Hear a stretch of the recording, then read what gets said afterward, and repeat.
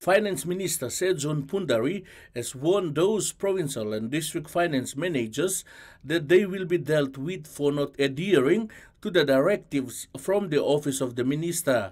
Said John made these remarks after Kokopo MP Emil Tamur raised concerns on the closure of the district account.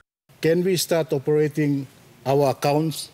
Because IFMS for sure, you mean an abusing met law provinces, the district blomi, Coastal blomi or same, so that minister can give him some talk or right lomi plaugata because some time when they give instructions from what was be provincial finance manager by got narapla talk, district finance manager by got narapla talk. So districts have their district budget resolutions and the expenditures according to procurement laws and processes.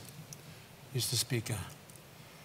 Mr. Speaker, if any one of our finance managers out in the districts are not adhering to those instructions and circulars released by the Department of Finance, and of course the letter by the good Minister for Treasury for such transactions and for the accounts to open, then I'd be interested to know so those officers can be reprimanded forthwith.